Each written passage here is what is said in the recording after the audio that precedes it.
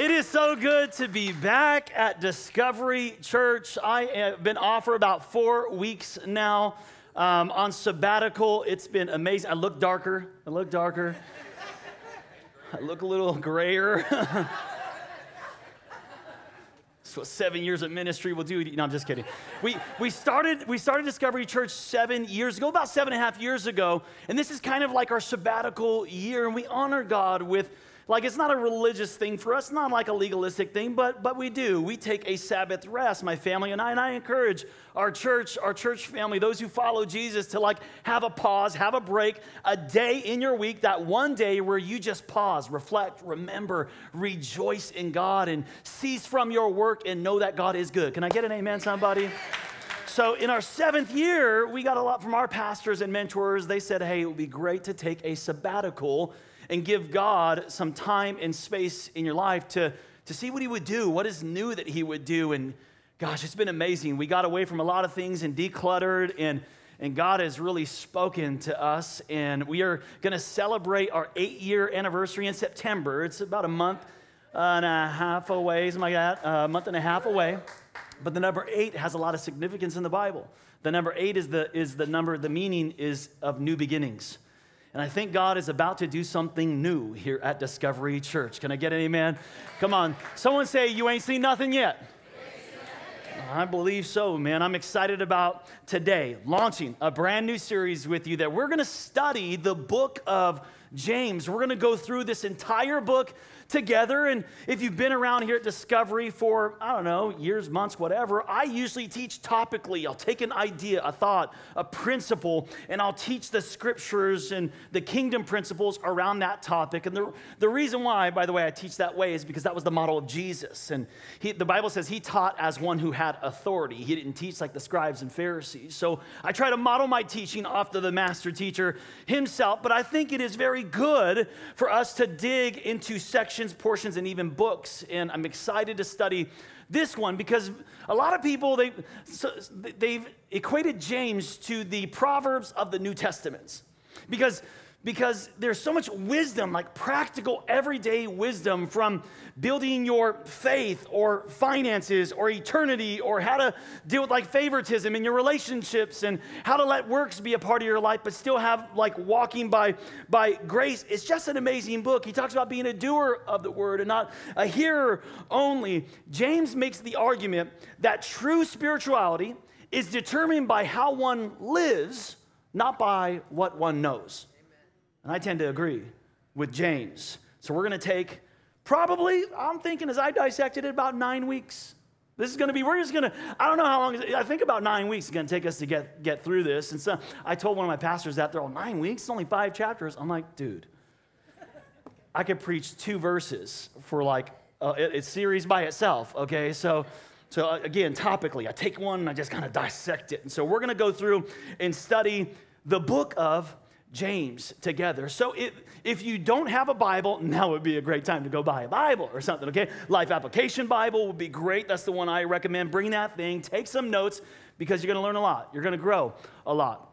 Now, what is the book of James? Who is this James? Because we see James in the New Testament. His name, James, shows up, but it's not the one some of you may be thinking of. It's not the disciple, the apostle James. This James is actually the brother of Jesus.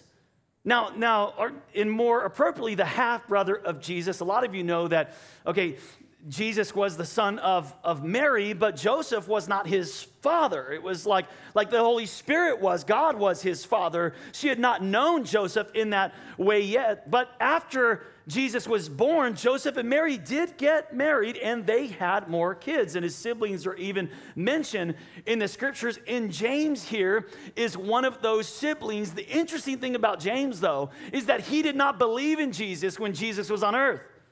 He did not believe in Jesus when he was preaching and teaching miracles and signs and wonders and all those things. We don't see anything about him following Jesus. It was only until after his death and resurrection that James actually gave his heart to Jesus, which is an interesting even phrase, giving your heart. Like if you think of it like that, what would it take? If there's anything that proves the divinity of Jesus, it might be this right here, that Jesus convinced James, his brother, that he was God. How many of you could convince your sibling that you're God? How many here? How many here? Okay? Right? How many here would give your heart to your sibling? No, man, like, I'm serious. Like, if there's anything that proves the divinity of Jesus, it's probably this. Jesus' brother surrendered the control of his life and said, this dude's God. This is God right here, okay? I'm just saying, that's a powerful testimony. So he writes this very practical letter, and much different from all the others. James has a very different focus, personality. You can see it right off the bat. He just jumps right in, and we're going to cover in James chapter 1 today, we're going to talk about overcoming trials and temptations. Now, these two things are they're interrelated. I'm going to tell you why in a moment. But James just jumps right in. If you go read Paul's letters, a lot of Paul's letters in the New Testament, he starts off with pleasantries. And I pray that your eyes will be enlightened to see the goodness of God and that you would have the power to, and all this stuff. And James is like, he just is different here. Trials are a part of our life. They're inevitable, though. And this is why. Trials and temptation are part of every single one of our lives. Like, if you're honest here, like, how many would say today you are in a trial of some kind? How many would say that? Raise your hand if you're in a trial of some kind. Yeah, it's like half of this room is in a trial. How many of you, the trial is sitting next to you? No, I'm just kidding. Don't do it. Don't do it. Oh, you done made it worse. I was kidding. You messed that up. Woo! It's a different trial now. It's a different trial. You know, I'll send you to a counselor. James chapter 1. Let's just jump right into it. James chapter 1. Check it out. Grab your notes, you guys. We're going to study this thing. If you don't have notes, we give them away. If you don't have sermon note binders, go grab one from the Information Center, Connection Center. Keep those notes because we're going to dig into this thing. James chapter 1, verse 1 and 2. James, he says, a servant of God, which is awesome, isn't it? He's not, I'm the brother of Jesus. He's like, no. I'm a servant of God and of the Lord Jesus Christ. To the 12 tribes scattered among the nations, they scattered from Jerusalem because of persecution at this time. Greetings. And that's all he says. And he says, let's get into it now, okay? Consider it pure joy, my brothers, whenever you face trials of many kinds. There is no pleasantries. He's just like, hey, greetings. By the way, if you're under trials, be happy. Suck it up. You know what I mean? It's like, wait, James, do you know what I'm going through here? And then this is like 99% of us argue with this verse. It's really hard to consider it pure joy when we're going through trials. Trials, here's my definition, like not in your handout or anything, but my definition of trials. Trials are the inevitable circumstances that make life hard. That's what trials are. They're just things that happen through life. But listen to me, they have the potential to teach you things. They have the potential to grow you, to mature you. We're going to find out today and in this series that God is not a tempter. He does not tempt you, but listen, he will allow you to be tested. He will allow you to go through trials and testing so that it can grow you, test your faith, and develop you. And before you think too badly about God here, you do the same thing, right? Especially if you're a parent here today. If you're a parent here, you do the same thing. Like when your kids go back to school here, thank you, Jesus, in about a month.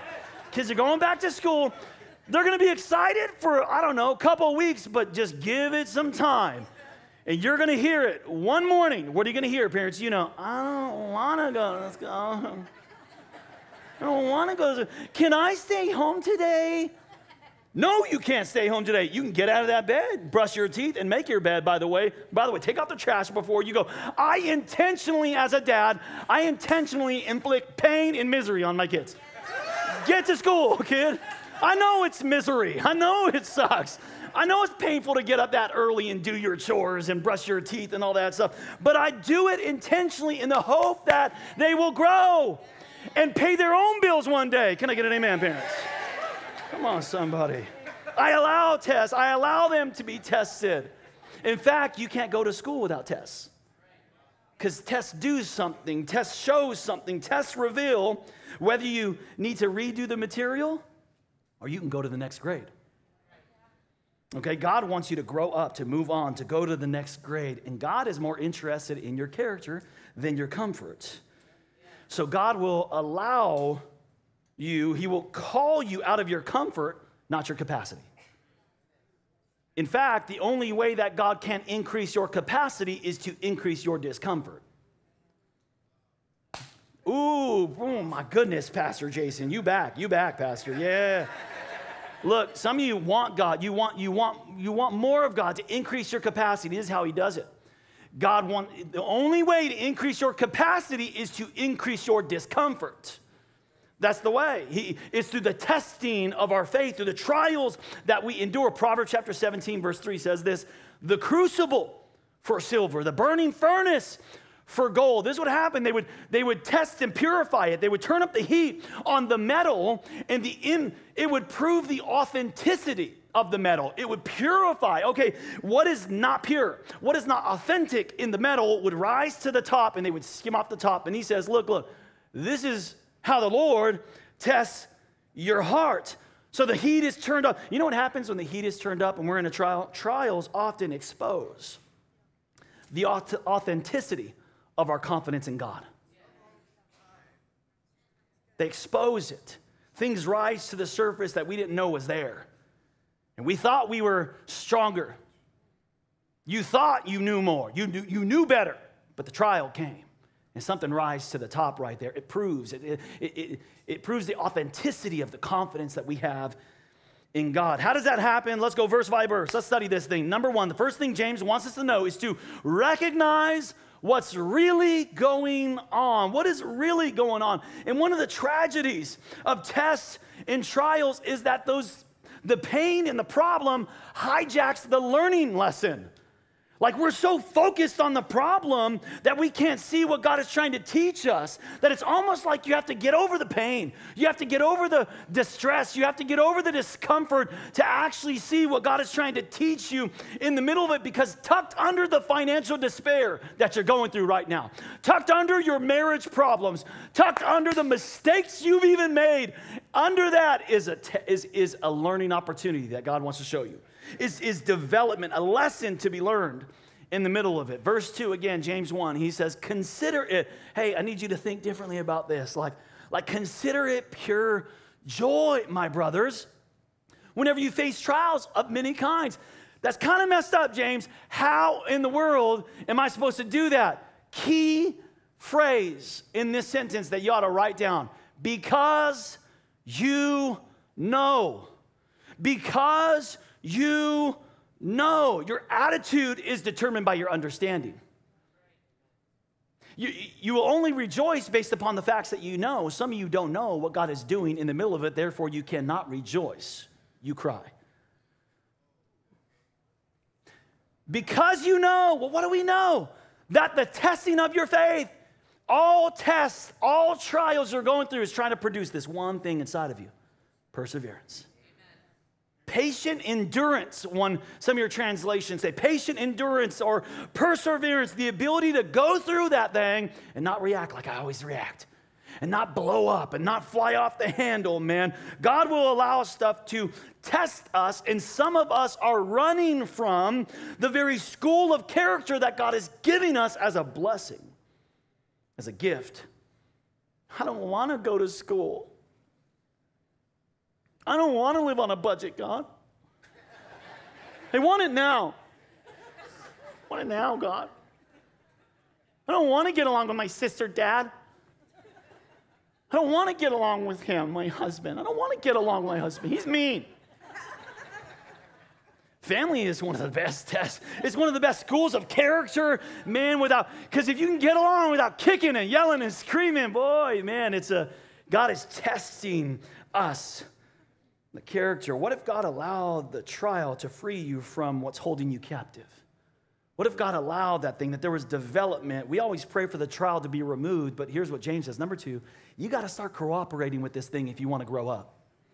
You got to if you want to mature up and grow up, cooperate with God's growth process, because he's going to do it whether you like it or not, because he's a good God. He's a good father, so it's going to happen, okay? He's going to get you out of bed. You're going to have to go to school. But just because my mom made me go to school doesn't mean I learned anything. I got to cooperate with the process, don't I? Yeah, I didn't learn anything until I went to college. No, I'm kidding. But I mean, Because I didn't cooperate with the process, okay? James 1:4 says, perseverance must finish. Hey, don't quit on that thing, man. Don't pray it away. Don't give up. Don't blow it up. I wish you would just let God do what he wants to do in the middle of your testing, in the middle of your trial. I wish you would just let it finish the work that God wants to do inside of you so that you can be, he says, mature and complete, not lacking anything. What if there was something on the other side of that trial that was worth going through the pain? What if there was something in there worth it? Like, God, I want more of you. I want everything you have for me. Some of you pray that and you think, like, God, I want everything you have for me. Really? Really? Is that why you're getting a C in finances and a D in friendship in the school of life? Listen to me. Some of your trials are the very answer to your own prayers. You thought God was going to presto changeo you. But what he really wanted to do was let that trial produce character, to produce maturation, to turn you into the man, the woman that he's called you to be. But too many people, they want the appearance of character. They want the appearance of winning rather than the practice and hard work that creates a true champion. Come on, somebody say amen. Romans chapter 5 says this, not only so, we also, there's that word again, rejoice. Like, are these people crazy? What do they know that I don't know? Well, they know, rejoice in our sufferings because here it is again, we know that our suffering, it's that same thing again. Here it is, it produces what God is trying to produce, some patient endurance, some perseverance, and perseverance is what's going to perfect your character, and character is going to give you hope to hold on. Hold on. Hold on, because I know. Somebody say, I know now. I know now. I know now. You got to consider it pure joy. I know now that my problems aren't supposed to defeat me. They're supposed to develop me. I know now. Somebody say, I know now. Consider it pure joy. See, when I consider my trials, I don't think defeat. I think development. I know now. When I consider my trials, I don't think failure. I think future. I know now. Come on, somebody say, I know now. You got to know this or else you're not going to endure the tests and you'll repeat the grade. You'll go through it again, I promise you. You'll go through it again if you don't know. If you're going to make it through the trial, you got to do number 3. Ask for God's help. Number 3, ask for God's help. And that might seem like, okay, move on to the next point, James. I get that one. But it still boggles my mind how long it takes people to actually ask. Like, we will do everything first before we go to God in the middle of our trials. James says, I got a little tip for you. You're going through a trial? Talk to God. About what? He even tells you how to ask in verse 5. James 1, verse 5. If any of you lacks wisdom, which, by the way, wisdom is the application of what you know. Someone say, I know. Okay. Oh, you know now. Oh, you know why you're going through. You know that God is like you know that now. Okay, you know that God is producing something in the middle of the trial, but how do you apply what you know? Now I'm in the trial. I know like you're supposed to be producing something, but this sucks, okay? I don't even see it. I don't get it. This is now, follow the thought. This is where James is going. Okay, you know, but if you lack the wisdom to apply what you know, here's what you should do. Talk to God. Ask God about it, and he's going to give you the wisdom generously without even finding fault, he says. So, which means, here's the prayer you ought to pray. You don't pray, God, get me out of this mess. That's not the prayer to pray. No, you know better than that. You know better than that now. You're not going to pray that anymore when you're tested and you're in trial. You're not going to try to escape from the school of character and development that God has you in. You're not going to pray that way because you know, but you still need the wisdom to apply what you know. So here's the prayer. Here it is. God, what are you teaching me in this? It's not God, get me out of this. It's God, what are you teaching me in this? You need wisdom. See, just because you go through suffering and trials doesn't mean that you became any better. Some of you know that God wants to use it. You just don't know how he wants to use it. You lack the wisdom to apply what you know. So James says, hey, you're going to go through it anyway. You might as well ask for wisdom. Amen. Come on, are you receiving this, somebody? Amen. You might as well just ask for some wisdom. What should I be learning right now, God? then let God give you the wisdom, which means this. Listen, you can actually speed up the test, the length of time it takes for you to pass that test. You can actually speed it up by asking this question. Some of you are going through the test even longer and longer and longer. You're enduring trials and testing because you haven't learned this yet. You haven't learned what God was trying to teach you through it to develop the perseverance character inside of you, to develop your faith. Some of you are overwhelmed by your trials. You're overwhelmed. We become overwhelmed when we don't understand God's ways. So I know that God is trying to produce something inside of me, but I'm overwhelmed because I don't know his ways in this. So I got to ask, what are you trying to produce, God? What am I supposed to be learning? What are you teaching me inside of this? And when I understand his ways and what I'm actually enduring for the price set before me, I can endure this pain. I can endure it now. I don't need to be overwhelmed because I see, ask God for help. And then if you want to overcome your trials, number 4, James tells us, hey, you got to keep a good attitude. You got to keep a good attitude. Verse 6 and 7, he says, when he asks, he must believe. And believe is another good word, a synonym for believe is attitude.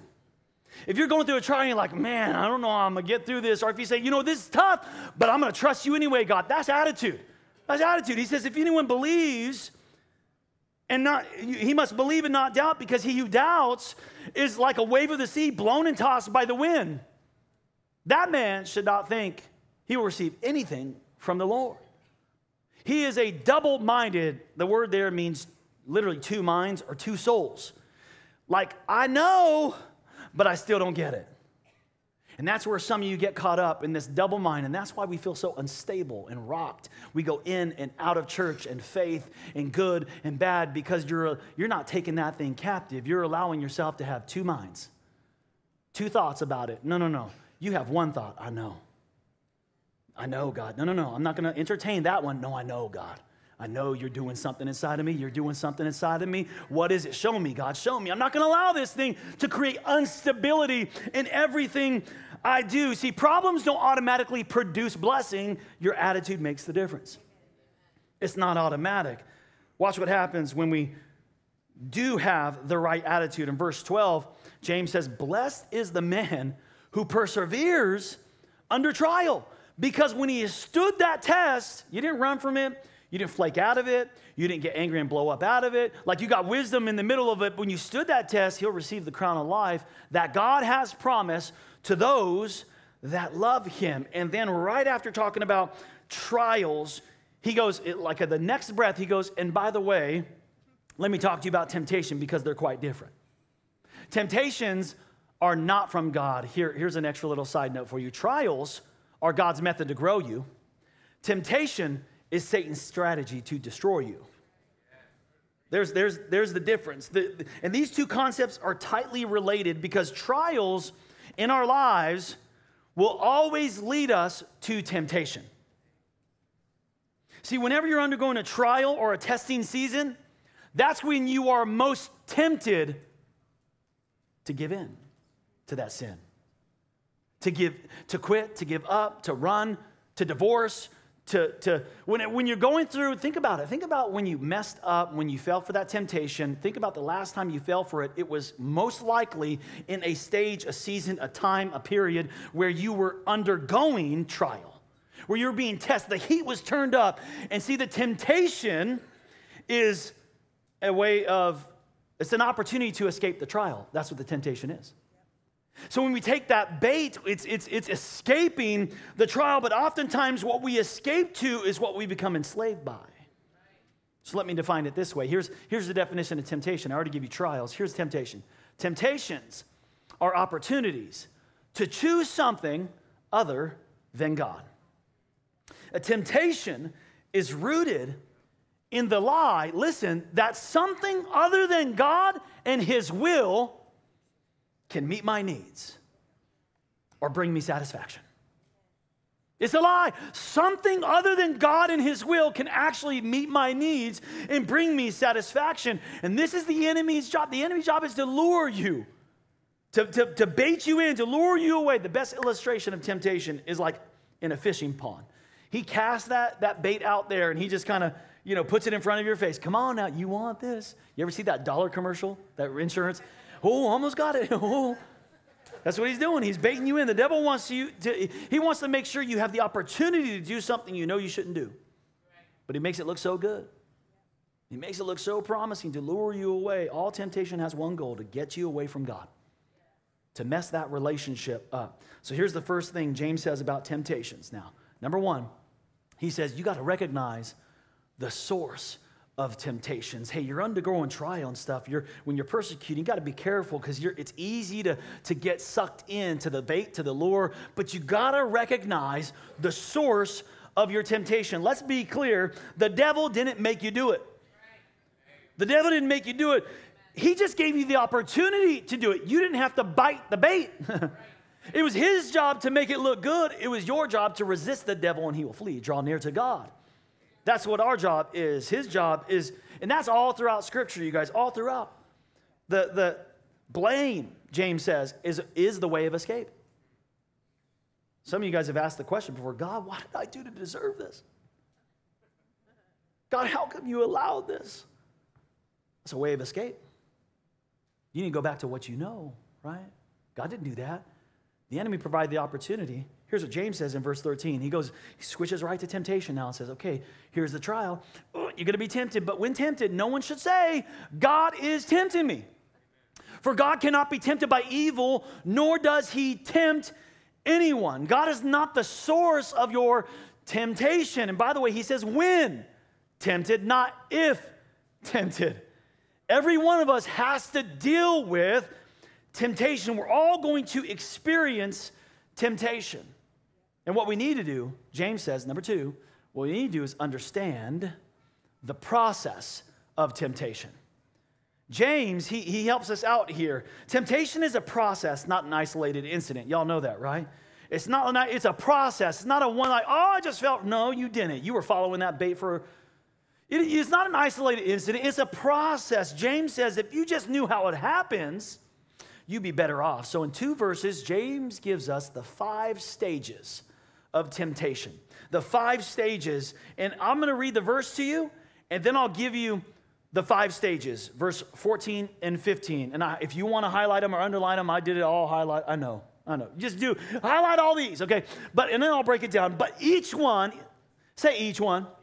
Hey, none of you are above it, okay? Every single one of you, if you think you are standing firm, be careful. You're about to fall, is what the Scripture says. Each one is tempted when? By his own evil desire. Oh, the devil didn't make me do it. By his own evil desire, he's dragged away and enticed. Then after desire has conceived, it gives birth to sin. And sin, when it's full grown, gives birth to death. I want you to write these 5 stages down. I'm going to give them to you because I want to expose the devil's plan. Okay, the Bible says don't be unaware of the devil's schemes. Okay, we need to be aware of his schemes, of his plans, of his strategies, and James is trying to help us out here. So here's the 5 stages of temptation you need to be aware of. Here's the first one is just the temptation. So there it is, whoop, put in the water, the bait. There's the lure, there's the bait. Each one is tempted. You cannot get away from this one. And listen to me, you should not associate how much you are being tempted with how mature you are. There's no correlation really there. Just because you're tempted does not mean that you're that far from God. Jesus himself was tempted, yet he was without sin. Hebrews chapter 4 tells us that when he was tempted on all counts. Temptation itself is not bad. The very fact that you're being tempted is probably a good sign, because if you're not butting heads with the devil every now and then, you must be walking with him.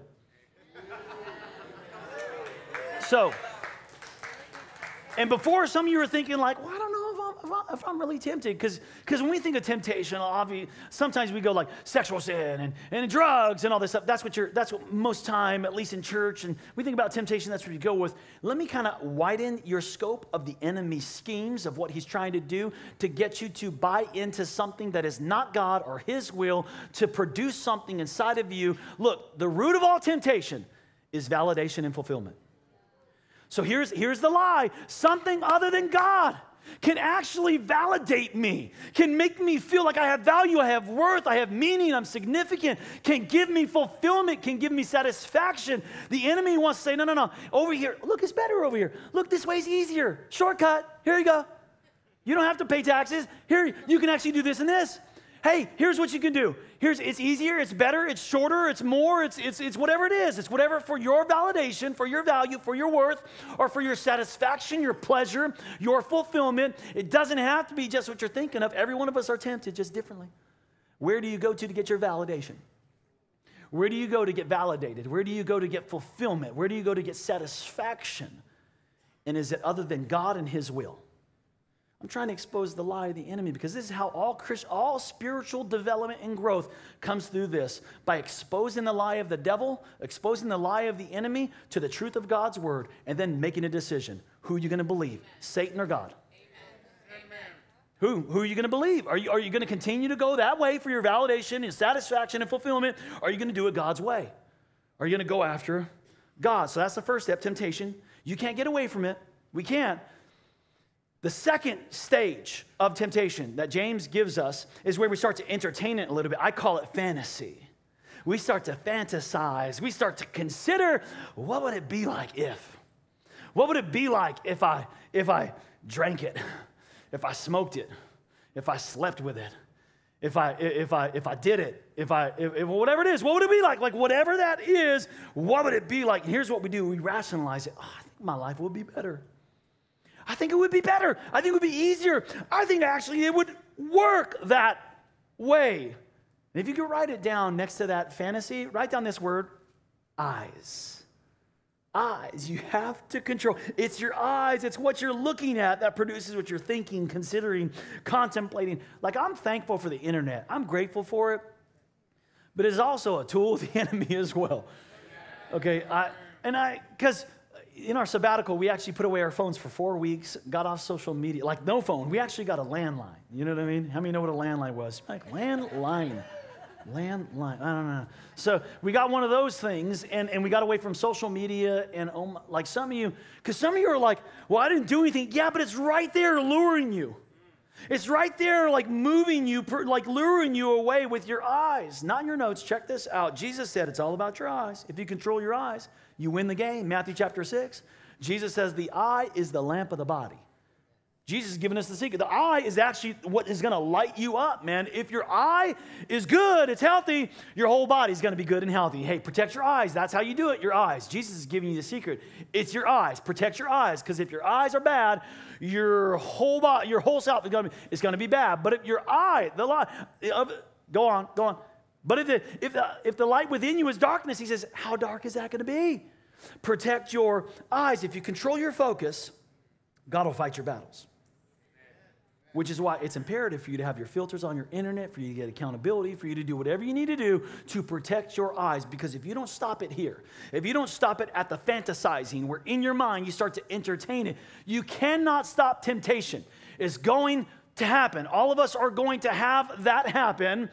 But this is where you need to stop the fantasizing, the considering, the thinking about it. If you don't stop it there, it will go, James says, to this next stage. Number 3, you start moving toward sin. So you haven't really committed the sin yet, not really. You haven't but you started moving. He used the word dragged away and enticed. These two words in the Greek are actually hunting terms. Dragged away is snared in a trap. It's where you catch an animal in a trap. And enticed is actually a fishing term. It means lured with a bait. Lured with a bait. Yeah. How many of you try to catch a fish with a bare hook? No. He knows the specific bait you like. Where you need validation, where you need satisfaction, where you need your fulfillment. He knows what to use with you. All right? He knows your weakness, and he hides the hook. This isn't where you've sinned necessarily, but you've taken some steps. You've started to move towards it a little bit. Maybe make some room for it. And as your pastor, I love you so much. Listen, I want to give you some advice. Because some of you are here today, and this is where you're at. You've been tempted. You've been considering fantasizing. It'd be so good. No one will know. Oh, I could just. And yeah. And now you start to move towards it a little bit. You are literally, listen to me, you are just one bite away from the hook being set in. Just one bite. Some of you, listen to me. I got some, because I love you. Can I give you this advice? Run. Run. Run. The Bible says flee immorality. Like run away from that thing. Let me give you some additional advice. Don't just run away. Run toward your destiny. Run toward what God has for you. Don't walk, don't stroll, don't meander, don't wander. Run toward God. Stop position. I'm telling you, some of you are so close. You've been moving towards it. And if you keep going, the fourth stage, James tells us, is the actual act of sin. So I bit it. I took it. Because what you flirt with, you will fall for. But be careful here, because Satan's main job is not temptation, it's accusation. That's his main job. So some of you have actually, I'm not here to condemn you of your sin. I'm here to show you a way out of it, okay? I'm here to expose the plan of the enemy. Here's what the Proverbs say. Proverbs says that a righteous man will fall 7 times and rise again. See, in Christ Jesus, you will never run out of second chances. Look, and the God that we serve is not a God that when you come in and you've done tucking the hook and it's lured you away and you've kind of done it, did it, smoked it, slept with it, whatever it is, you've made the mistake already, say, oh, I've already done it, it's too far for me. The God that we serve doesn't go, oh my God, can you go fix that before you get in here? Like, get out of my presence. Good. That's not your God. Your God is one, like Jesus, the Bible says that Jesus sympathizes with our weaknesses, that he sympathizes with our sins, that he looks at that and he goes, hey, Dad, I know what that's like. That's hard right there. Hey, we need to give him some help. We need to give some grace. The Bible says we approach the throne of grace so that we may find mercy to help us in our time of need. So if you're here today and you've got the hook set in, look, God's not mad at you. He loves you. And he wants to give you grace to get out of it. But you need to approach the throne. Just approach the throne. Just start going that way and go this way. That's all it is. Because if you don't turn from this thing, if you don't get the hook out of your mouth and stop letting the devil run your life, man, and that sin run your life, if you don't, James gives us the final stage, which is death. Death, that's the result of sin. You cannot sin and get away with it. Did you hear me? You are free to choose. You can choose, but you can't choose the consequence. Some of the consequences are dependent on the hook. Some's like actual physical death. Some sin like you will die if you try to. But many of us are experiencing relational death because of the hook, because of the bait. Emotional death, financial death, spiritual death. That was the plan of the enemy all along.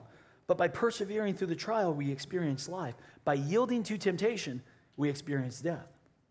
See, Proverbs tells us about this. Proverbs 14 says, there is a way that seems right to a man, but eventually, it looks right, it looks good, it looks faster, it looks easier, it looks like no one's going to know. It looks right, but eventually, if you don't take the hook out of your mouth, your marriage is gone. Your soul is gone. Your conscience is seared. Your spirit is, it will end in this place. I always say we need to magnify the consequences of sin, not the pleasures of sin. Some of you magnifying the pleasures, like, ooh, it'll be so good, it'll be better, it'll be that. No, magnify the consequences. I had a mentor, one of my pastors years ago gave me his list and told me these are the things I think about to magnify the consequences. And I've done that and rehearsed this list in my mind. And so some of the things I do to magnify the consequences of sin is I think about what it would do to my wife. What was it going to do to my marriage? I think about you. I think, what the shame that if I fell into temptation that I let every one of you down. I think about the shame, the reproach of the gospel on Jesus that I would, and although oh man, that thing was looking really good a moment ago, but when I compared it to the list, there's no comparison. I don't want to take the bait because of the consequences outweigh the pleasure.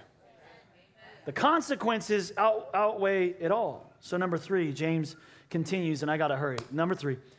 Learn how to overcome temptation. I wish I could take a whole sermon just right here, a whole hour. Learn how to overcome it. Verse 16 and 17, he says, don't be deceived. So this is not another like another thought. He's going on the same thought of temptation, the same thought. Don't be deceived about temptation, where it comes from, how you get deceived, how it produces death.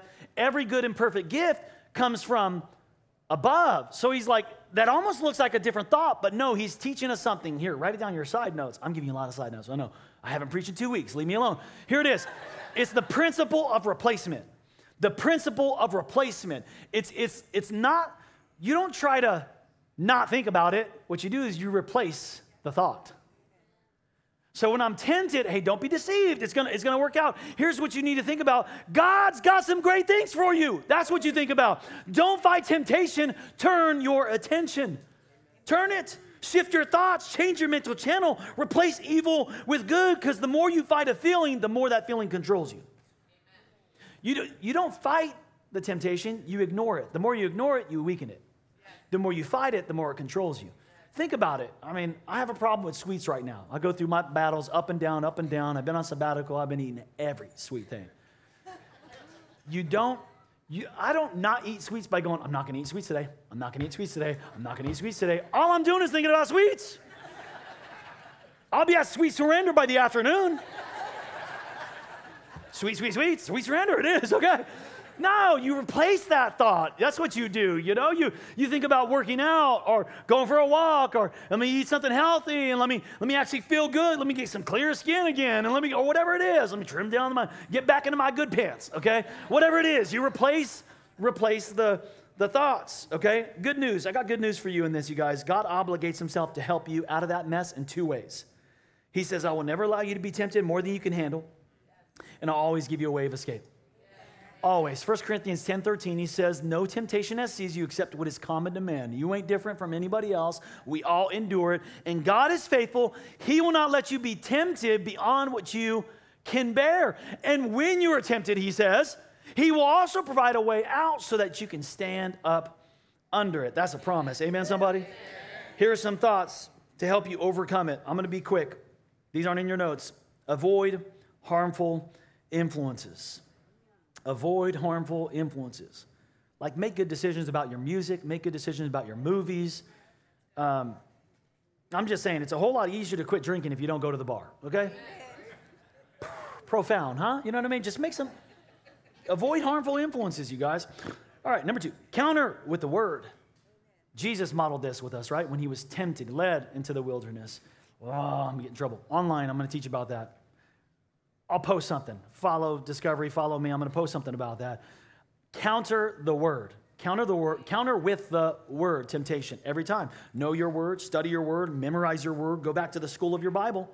Come to church like it's not a checklist, but part of your discipleship. Can I get an amen, somebody? And then develop healthy friendships. This is God's system. God's system. It's why we have small groups here at Discovery. The goal is that you would not just go through studies and stuff like that, which is great, but the goal is to get some people in your life that know you and know your secrets. That's the goal, that you have some people in your life that know you and know your secrets. Now, we all have secrets. It's just the question is, who knows them other than you? And are those people leading you towards God's things or some other things? Who knows those secrets? Some of you are telling the wrong people your secrets because you know they tickle your ear. I'm getting so much trouble. Dang it. James chapter 1, verse 18. I got to hurry. James 1:18. He chose to give us birth by giving us his true word. That's salvation, right? He chose to give us birth, salvation, by giving us the true word. That's Jesus, right? And so I'm giving the scriptures before the point because I know what you guys do. You fill in the point and you start checking out. Here's the scriptures first, and then I'll give you the point, okay? So it's like, James, why now are you talking about Jesus? Well, it seems like another change of thought, but it's not. He's showing us that you can't do this without him.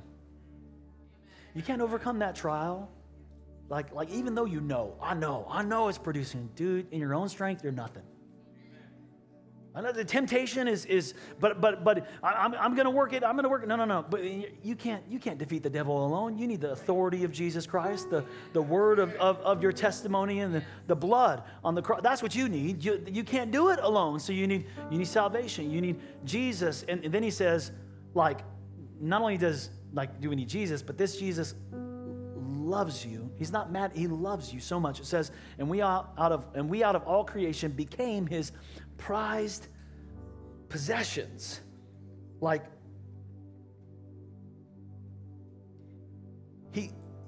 of everything he created, he loves you most.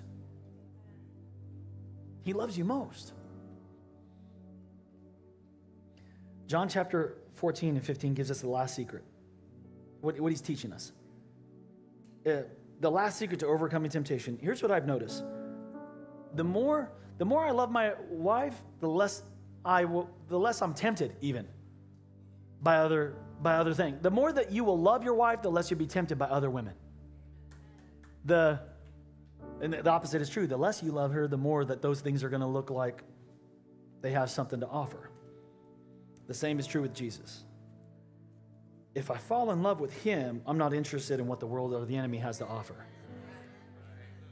John 14 and 15, he says, if you love me, you will obey what I command. See, don't try to do the commands. Don't try to do right, be good, check off all the boxes. Don't try to obey the command. Fall in love. And the commands are the byproduct. So let me say it this way, I'll close. Temptation is not really the test of your self-control. It's a test of your relationship with Jesus.